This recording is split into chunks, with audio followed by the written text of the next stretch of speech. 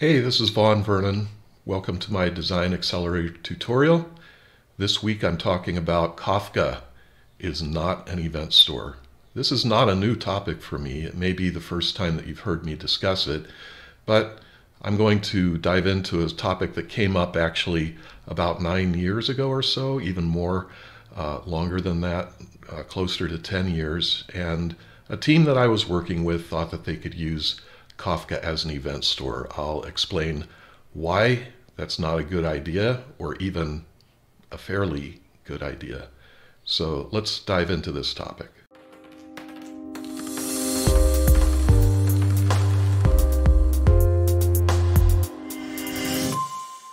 My Design Accelerator tutorials are brought to you by my company Kalele. You can learn about my most popular workshop, the IDD workshop, teaching domain-driven design from strategic through tactical modeling. You'll find us on the web at kalele.io and my workshop at kalele.io/IDD-workshop.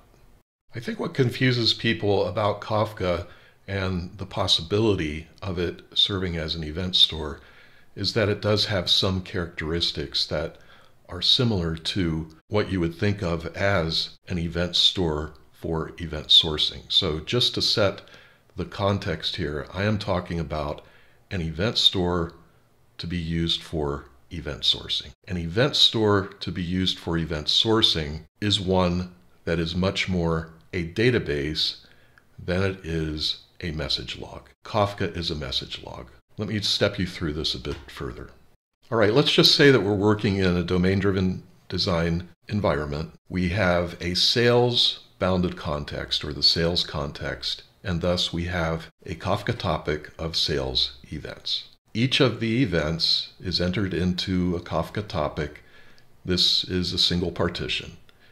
The partition begins at index 0, and the message is some kind of event payload. It continues with message 1, message 2, message 3, message 4. Each of these is an event. Monotonically increasing index continues in a sequence.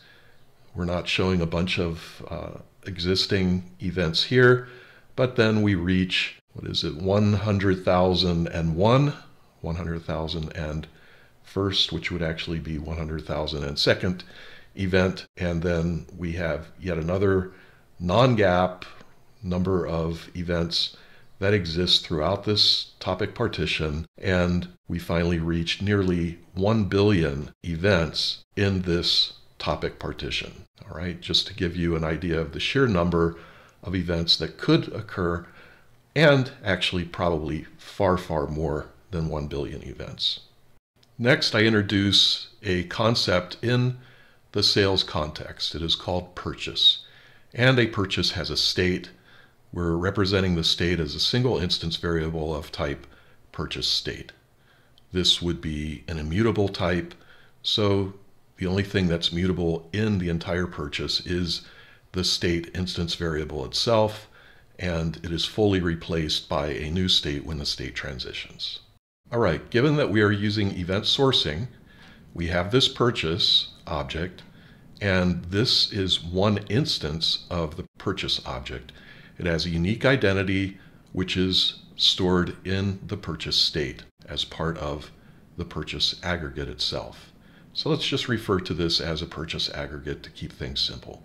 It's an event-sourced aggregate. The events that represent the state of this purchase aggregate are found at index 2, index 100,003, and index 998,040,021. It's almost 1 billion. Just think of it like that. So the very first event for this purchase happens rather early in this particular partition of sales events. But then its next event doesn't happen until 100,003 other events are written, right? Don't forget that 0 is the first event. So index number 2, the third event in this partition, and then the 104,000th event, and then nearly the billionth event are the 3 events that are used to represent the state of this purchase. We're going to fold left on each of these events that are in the stream, and we're going to fold them into the purchase state to represent its state. Getting the picture here? Yeah. You're going to have to scan the entire topic to get all three events that belong to this purchase. Why? Because it's a message log. It has a single index that represents each of the messages. And by the way, it is a message log, right? So it's for messages. And you can think of an event as a message, but this is not a good general purpose event store for the purpose of using event sourcing. It is good for a message log. What's more, it becomes very expensive in the cloud the more events that you add to this sales events topic. Every one of the partitions will have any grand number of events stored in them, and it can become very, very expensive to store those over the long term. When you're using event sourcing, you are going to have to save those events for years, likely for at least years. Think of it like a tax return. In the United States, we have to save our tax returns for about 7 years, I think. Let's just say it's 7 years because that's what I can remember. So you don't want to get rid of any of the tax records that you have for 7 years because you could be audited. And for the same reason, you could be audited for your sales. Or you simply want to have a record of all the sales that have occurred for a number of years. So you are going to keep these events for a long, long time.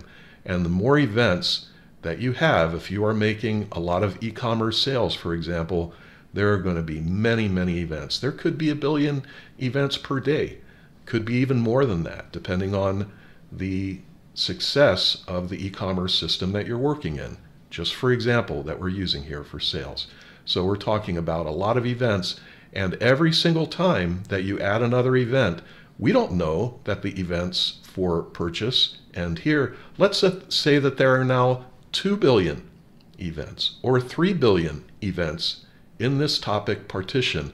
You are going to have to scan all 3 billion events to find out that you still only have 3 events in this sales events topic partition. That's very slow. That is not optimal at all. Next, for those who really, really want to use Kafka as an event sourcing event store, you start to hear the wheels turning in their head, the mental gymnastics start to engage, and they're saying, let me think here. Oh, I know what I'll do. I'll just create a separate partition for every single aggregate instance. Think about that for a moment. You're going to have 1 billion Kafka partitions, 100,000 Kafka partitions. I mean, how many different aggregate instances might you have in a given bounded context? Think of how many sales you could make in an e-commerce system. I mean, I'm not saying that this couldn't work in some cases, but would you even want to have 100 partitions in a Kafka topic? I just can't imagine trying to maintain those. And then think about the long-term storage, the cost of the long-term storage for even 100 partitions. It's going to get very, very expensive. So please don't do that. That specific mental gymnastic, what is that, parallel bars or something like that, just don't try that. It's gonna hurt. A really sad part of this is quite likely someone is going to stop listening before I even get to this point, and they're going to comment and they're going to say, yeah, but all you have to do is create a separate partition per aggregate instance. I can almost guarantee, okay, I hope not. I really hope that doesn't happen, but we'll have to see. Okay, bad idea. What do we do now?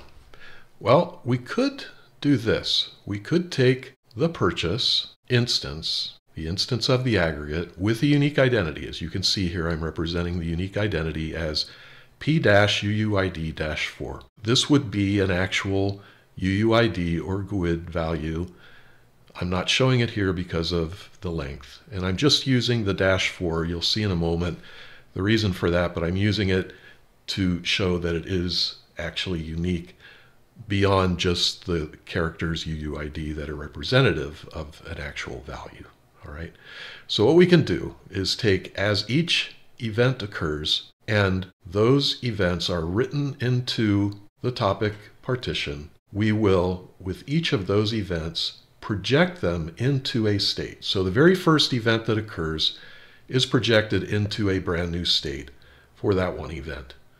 When the next event occurs, event 2, which is the sequence of events that have occurred for this specific purchase, we will project that event on top of the state that already exists from the first event. So we now have the combination of the first event and the second event projected into this state.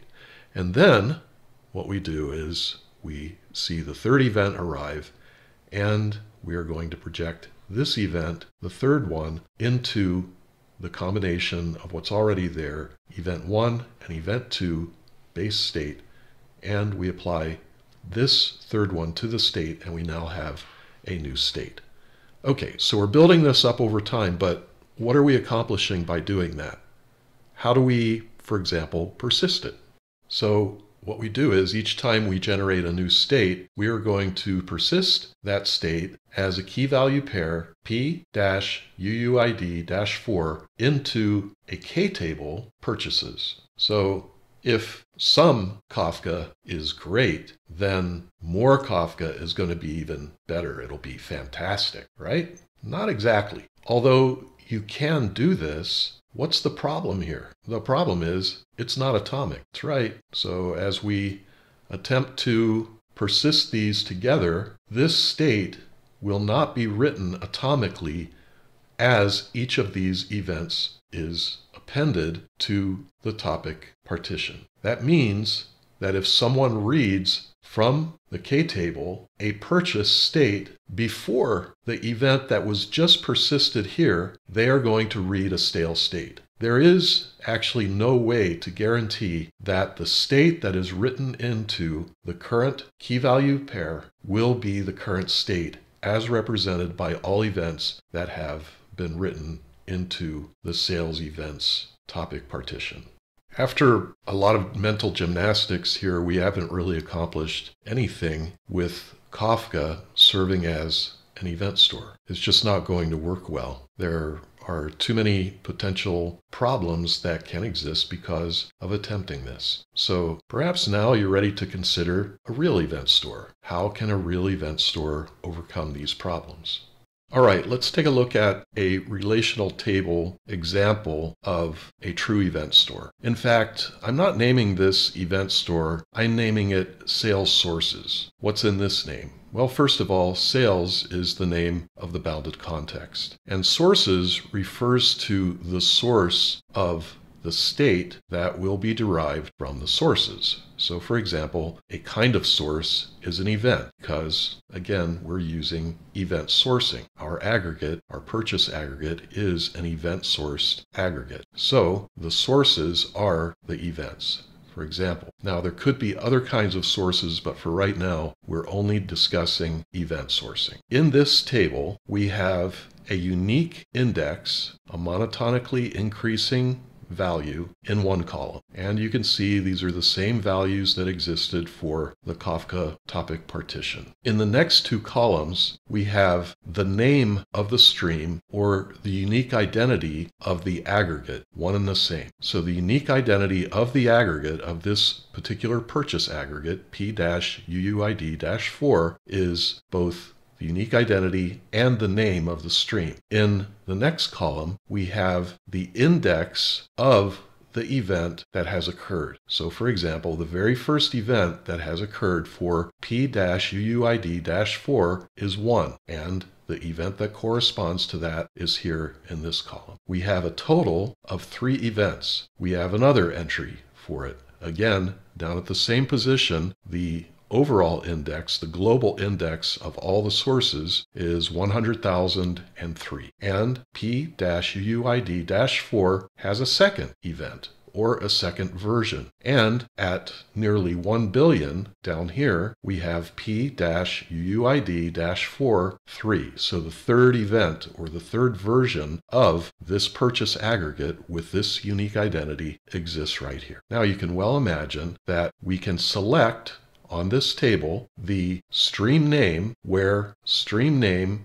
is equal to P-UUID-4 and the stream version and the event and the metadata if we want metadata with it as well. So we can select all of these columns, or we can just select these columns, and we order by the index or the version of the aggregate. P-UUID-4 version 1, version 2, and version 3. And we order by this so that we get the events in the order in which they occurred, and then we can reapply them or basically project them into the state of this purchase aggregate. These two columns also serve as a total unique identity.